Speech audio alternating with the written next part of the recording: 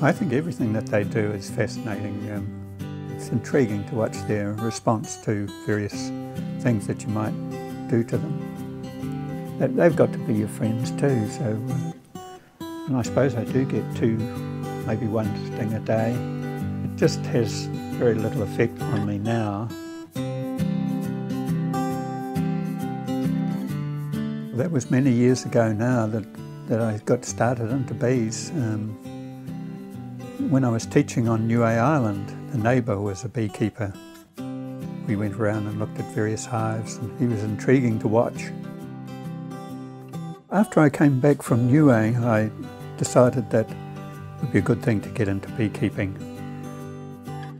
Once you get into beekeeping, you have to deal with the honey that's being produced. You've got to find some way of getting it sold, I guess. And to do that, you have to run beekeeping as a business. It costs quite a lot of money to get a stall at the farmers market.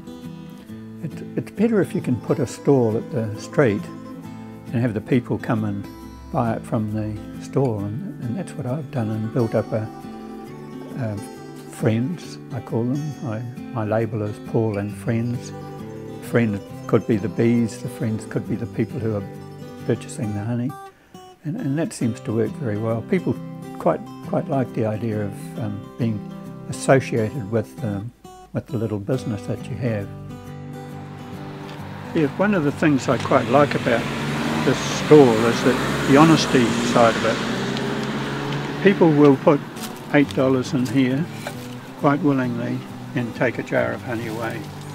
Very rarely do I get it stolen. It really is encouraging.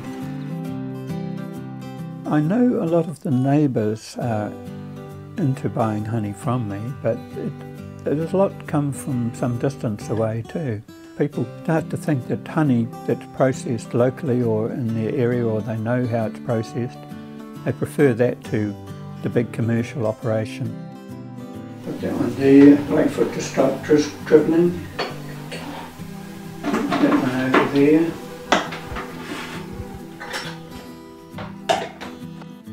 Problems do come up from time to time. I'm getting to the stage now where I want to cut back, and cutting back is not easy.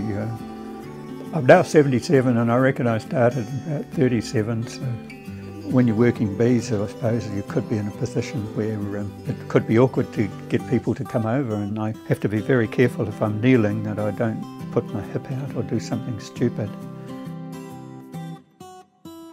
I think you can beekeep as long as you're physically fit, really.